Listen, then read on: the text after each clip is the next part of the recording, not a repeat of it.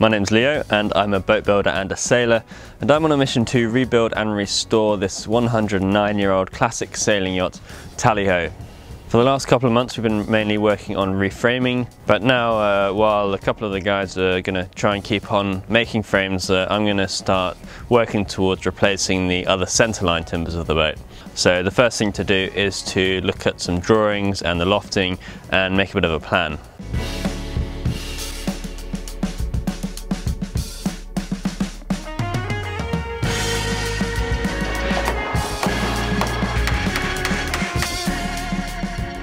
So right now I'm marking up the sternpost on the lofting floor. So I'm taking measurements off the construction drawing and also measurements off the actual sternpost on the boat, comparing them and then drawing that piece on the lofting floor. I'll then do the same thing with the other centerline pieces in the stern area, so the after deadwoods and the stern knee.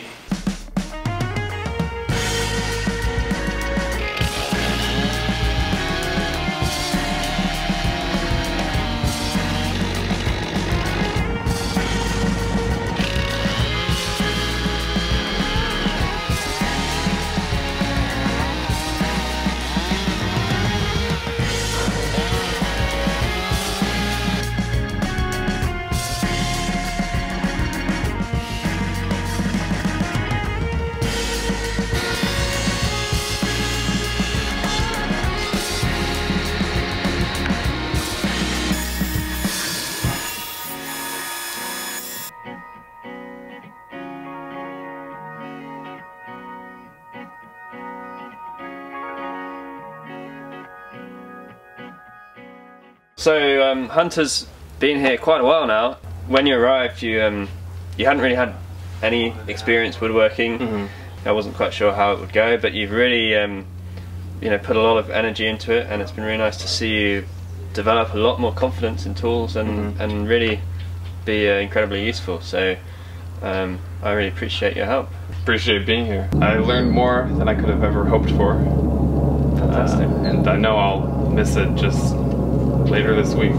How have you found like the hard work aspect of it? Because I know at the beginning it's like, I don't know, maybe a bit more than you're used to. Yeah, I already feel like I'm used to it. It's just kind of become part of life.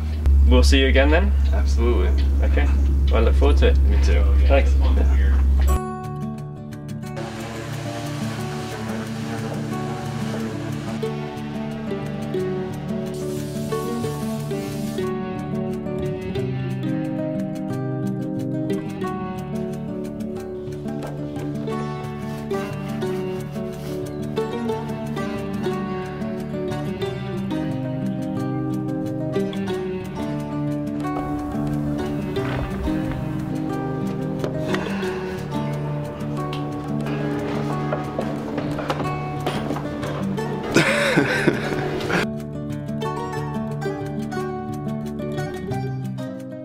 So it's pretty chilly here. It's actually started snowing now. The last week has been just pretty hectic, getting things organised. Been doing a lot of work with the guys, teaching them, you know, all the processes with the frames. And there have been various other things going on which have taken time and attention. We did have a pretty big team for a little while a few people overlapped. Nico was a really great guy, but unfortunately things just didn't quite work out with him this time. So he's gone off to have a different adventure, and maybe we'll work something slightly different out another time. So Finn is still here. He's extended his flight. He's really good to have around. He's a really hard worker and he's enjoying his time here.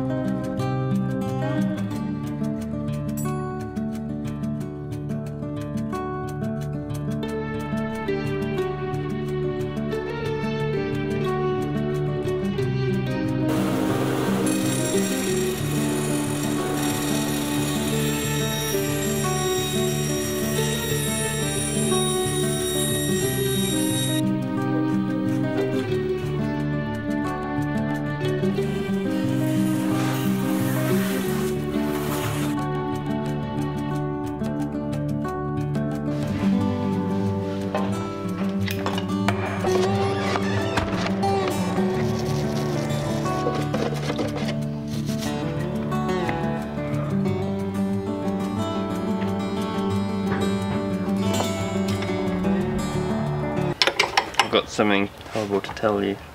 Horrible. Horrible? Yeah, it'll go back on. Will it? Oh no, Not it really. won't. No. Not much. I guess it means we have to take Sorry. it off and put... Thanks a lot, Leo. Things were going along really well until you showed up.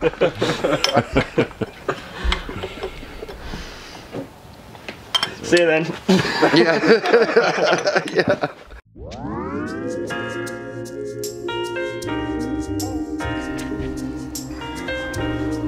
Oh my god. This is like a dream.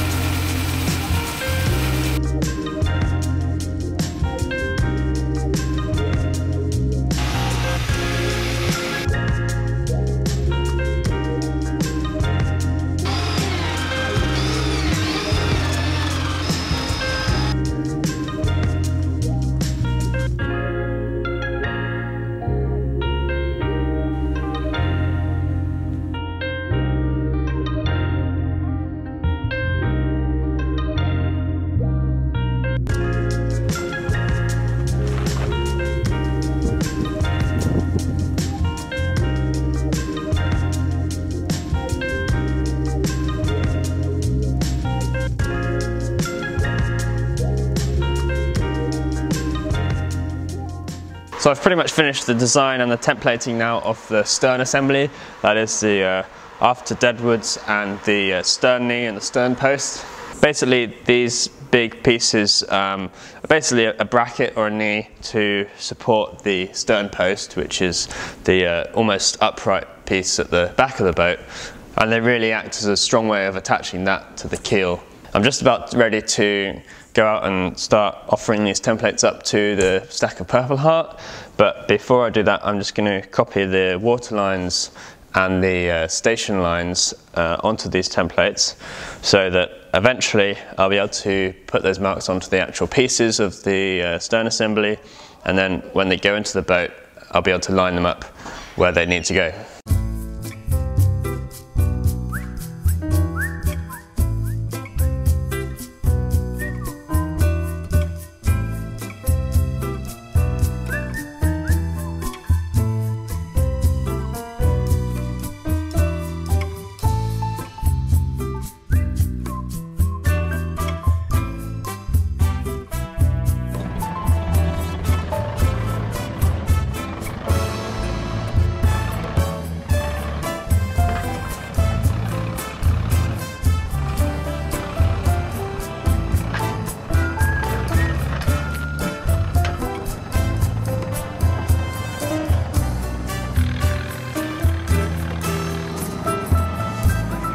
So the first thing I'm doing is just getting them out of the pile and then inspecting them really thoroughly for any defects, with the help of my beautiful assistant, of course, although she'll only be out here for a few minutes in this weather.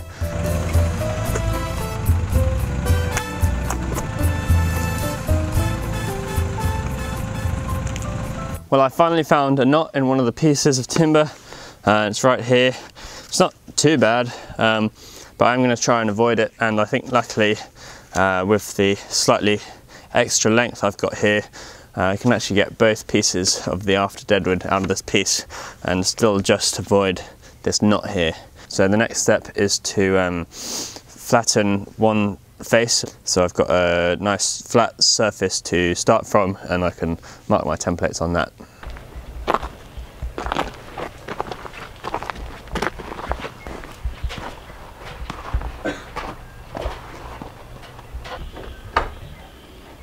So somebody recently noticed in one of my videos that we were working on the ShipSaw using headlamps. A guy who lives not too far away from here had 8 really high-powered LED lamps that he didn't need anymore, so he came and dropped them off, which is awesome. And Tim here is a neighbour, more or less. So he's been putting them up. We've got, I think, 2 on this side, 2 on the other side, and we're going to have 2 over the top of the boat as well. Thanks for your help, Tim. You're welcome.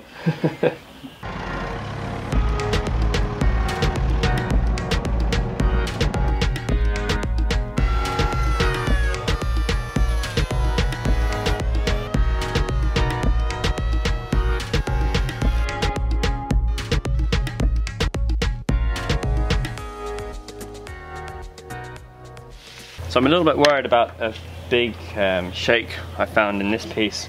It was actually visible before I started planing it, but now I can see it looks a bit deeper than I thought. It goes across the grain, which is a bit worrying, but I'm just going to do a couple of shallow drill holes and see if I can see how deep it is on this side.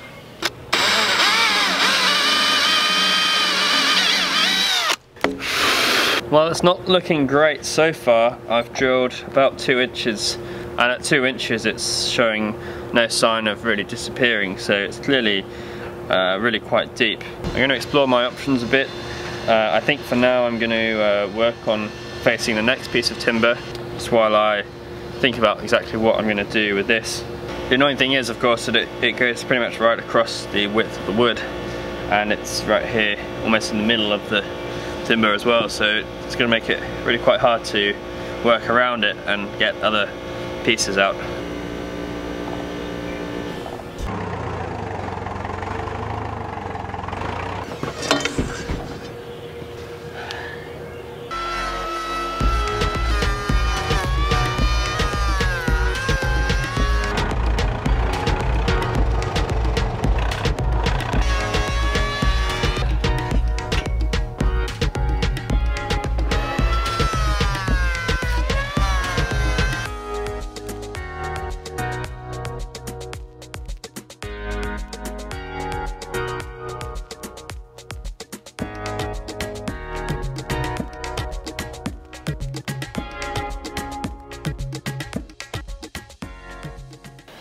So the guys have been working hard on the framing, and the result is that, as you can see, we've got 13 frames here finished, which is the entire centre section of the boat, which is where all the frames bed directly into the keel timber. And now you can clearly see the stern section, where there's another 13 frames that lead up to the back of the boat. Alright, so really we've reached a bit of a milestone in this project, which is great.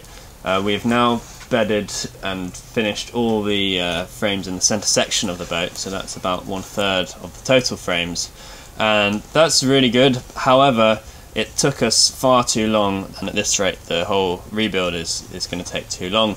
So you guys have already met Kirt, and he's come up a couple of times and he's brought some really interesting ideas to the project. And he's kind of come from a different background to me and a fresh perspective and some really smart ways of looking at things. So he's got a pretty exciting idea that hopefully is going to help us achieve the next phase of the rebuild much more quickly. So can you tell us about that? Yeah, the center section was 13 frames that all bed into the keel timber. Now we have the stern assembly frames, which is another 13. So we're looking at doing this barn raising style where we get the number of volunteers in here that we need to be able to production line the frames and be able to crank out a frame a day for 2 to 3 weeks until all of the frames are completed and bedded into the stern assembly. It means that we're going to need a couple more volunteers than we already have scheduled. So if you're available in March, feel free to reach out if you have, you know, a month to spare to come and do this, and this sounds interesting. And we'll be renting a house, and you won't all have to sleep in the workshop with me. Yeah, we'll be staying in a house nearby. The reason that nothing like this has happened before is because it's an incredible amount of organization. Just figuring out how to manage having 5 in-progress frames here without mixing up the futtocks alone is the challenge. Let alone like training everybody and getting them to work together. So essentially, yeah, Kirt's in charge of organising this barn-raising, frame-making party.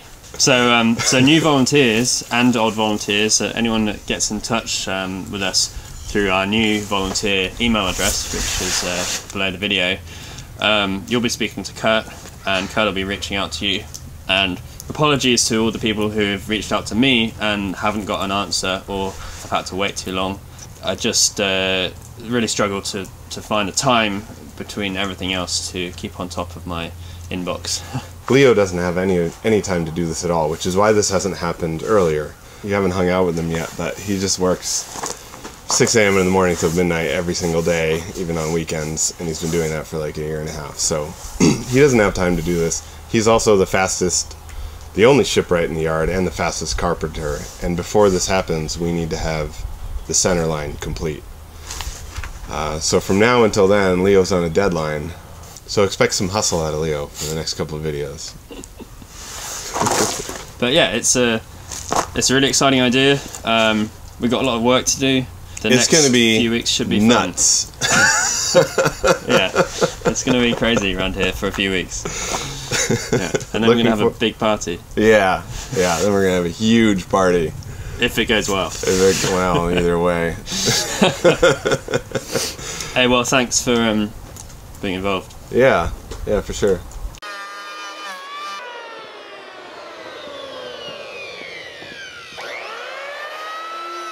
Well, after plenty of planing, the top surface of this piece is as close to perfectly flat as I'm going to get it. So I'm now going to draw around the template for my Sternpost and then cut it out. This morning I looked through all the timber really closely to look for any other defects in every piece so I could work out which piece I'm going to use for what. And I've concluded that whatever I do with the piece with the big shake in it, this piece can definitely be my Sternpost. So I positioned this plywood template on the piece. Now I have to remember not to cut out the little hole that I made in the template so it could fit around the post in the workshop. But other than that, I think this template is good, and yeah, might as well get on with it.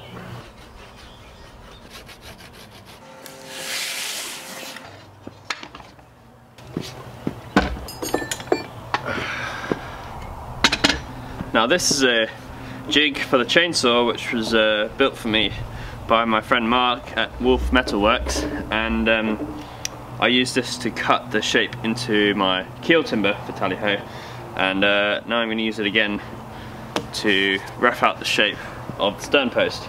So the first thing to do is mount the saw in it.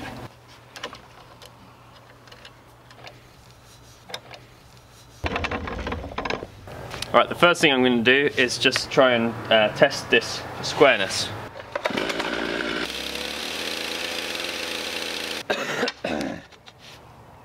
Seems to be cutting nice and square at least.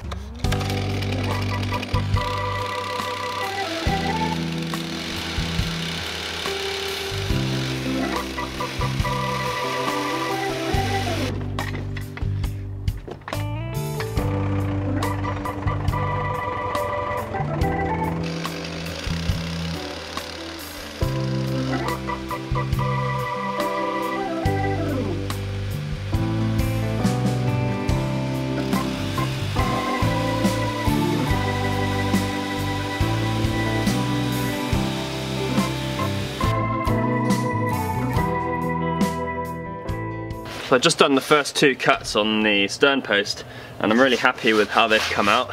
I've stayed about 1/8 of an inch or less away from the line and it's given me a pretty nice cut. Obviously it'll need cleaning up with a plane. Now there'll be a couple more cuts to make and then the next job will be to plane all these surfaces, but it's probably time for me pretty soon to head upstairs into the office and spend a couple of days making this video. So I might get 1 or 2 more cuts in tonight, but I have to do the rest of the work on the Sternpost and the rest of the stern assembly next week.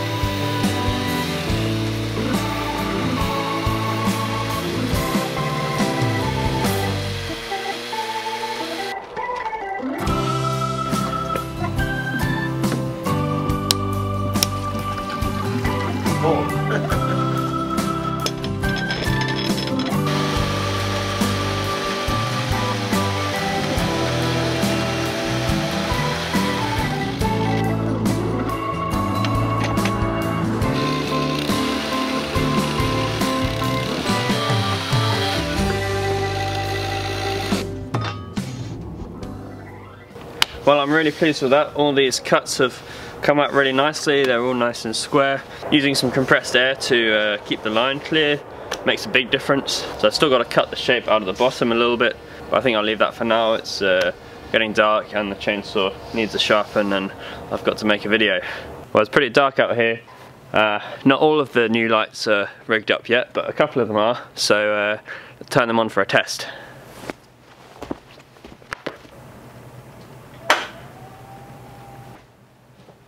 This is like daylight out here. This is going to be amazing for working at night when we have to, especially when the rest of them are up. This is just 2 lights out of 8. I don't think we'll need all of them, at least not in the same place.